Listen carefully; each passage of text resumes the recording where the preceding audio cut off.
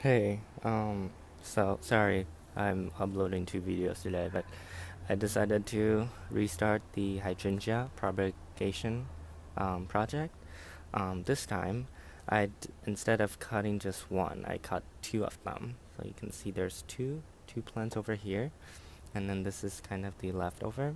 So what I did this time was I tried to find something like, let's see, something like this, but a little more mature. So I'd find something like this, try to find the lateral growth with like green stem like that, and then I cut it off right here,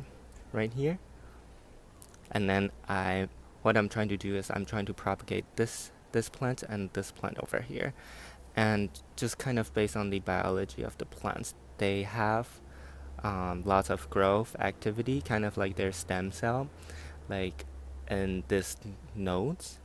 And my hypothesis this time is by including these two nodes in the water, it's going to um, be easier to root them, and they might be able to survive longer.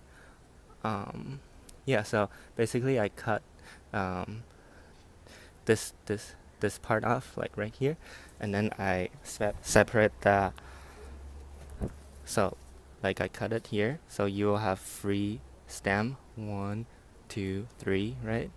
And then I separate the two side one like that, and then put it in the water, so you can kind of see like this is the main stem, this is another main stem, and then this is the upper main stem with the flower.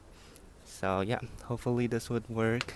Probably gonna dip it in some rooting powder, maybe tomorrow, and we'll see how this goes.